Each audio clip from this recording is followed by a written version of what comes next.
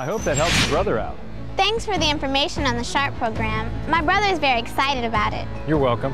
May I ask you another question? It's about global positioning systems. Of course. What would you like to know?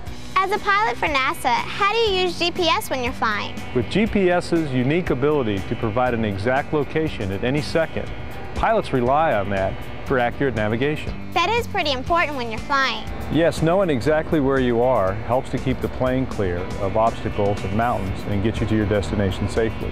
How does GPS help you navigate? GPS devices on aircraft are very similar to the ones you use for geocaching, just a little more sophisticated.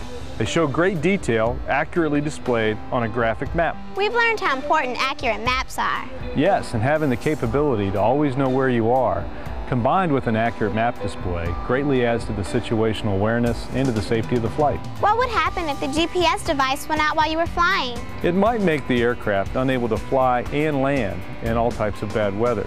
However, aircraft aren't dependent upon GPS. All planes and their pilots have the ability to fall back on traditional modes of navigation that were used prior to GPS.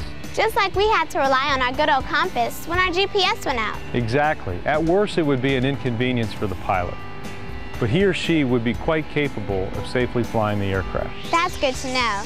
Are there any other uses for GPS? Absolutely. There are all types of navigational uses for GPS. Oil companies use GPS to help them drill for oil. Farmers even use GPS to help them plow their field. Some have even used GPS to locate a stolen vehicle. Most activities that benefit from knowing an exact position on Earth use GPS. Wow, I never realized so many people could use GPS. Thanks, Mr. Cope. Maybe we could see GPS in action by taking a quick ride on one of your research planes. I didn't know you and your brother were interested in flying.